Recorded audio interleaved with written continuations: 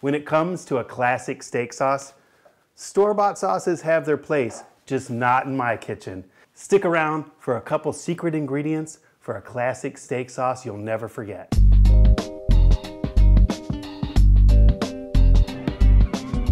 Now, if you're like me, you grew up with a bottle of A.1 on the drawer of your refrigerator. Standard, right? Standard fare. To make a classic steak sauce like this in your home kitchen, there are a few standard ingredients to do a cheater A1. Most recipes you're gonna see some kind of tomato component, in this case tomato paste. You'll see a couple vinegars. You'll see some form of mustard. In our case, we're gonna use Dijon. A lot of times you're gonna see golden raisins or some kind of raisin. We're not gonna use raisins. A raisin is a dehydrated grape, right? I don't think it should try to become a grape again and get rehydrated. That's just a personal thing. So let's get started on the sauce and stick around for the 2 ingredients you won't want to miss. Starting with an onion component is always a great foundation for a sauce. We'll start building our sauce by mincing a shallot. And into a saucepan over a medium heat, we'll put in a tablespoon of butter to give the shallot a chance to saute and become transparent. We'll build the flavor by adding a tomato paste and give it a chance to simmer. Now while that's going, let's get our liquids ready to go in. We got water, sherry vinegar, apple cider vinegar, and Worcestershire. We'll bring that to a simmer and make sure the tomato paste is incorporated. Then add our Dijon and our first secret ingredient, tamarind paste. This will give subtle, sour, and sweet notes to our sauce. And finally, our second secret ingredient, dates. The fiber of dates will give our sauce some structure, while the sweet caramel and earthy flavors balance our vinegars perfectly. Make sure the pits are removed, and then we've got about a half cup and a nice little fine dice that'll head into the saucepan for simmering.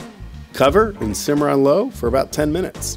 From here we'll blend it. You can use a hand immersion blender or a stand-up blender like this. Quick tip here.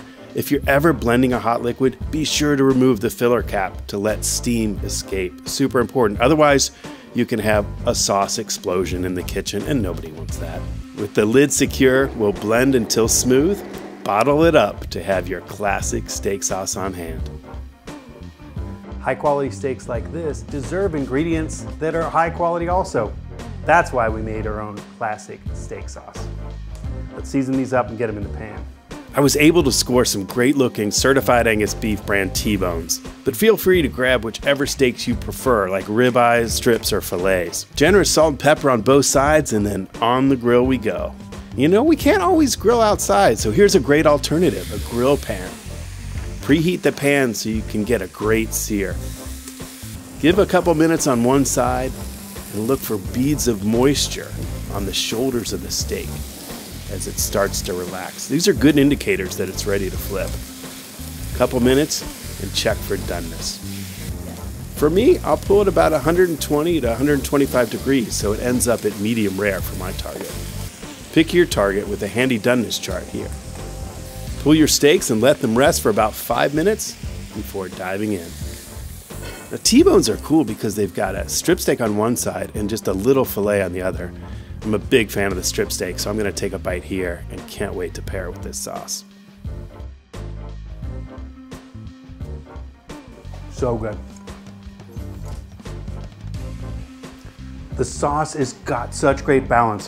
When you have a quality steak like this, you need something that can pair well with that kind of marbling. That kind of robust flavor needs something tangy. Ah, the tang is perfect, the earthiness. It is the perfect sauce to go with perfect steaks. Make sure you like and subscribe to our videos, and we'll see you next time in the test kitchen.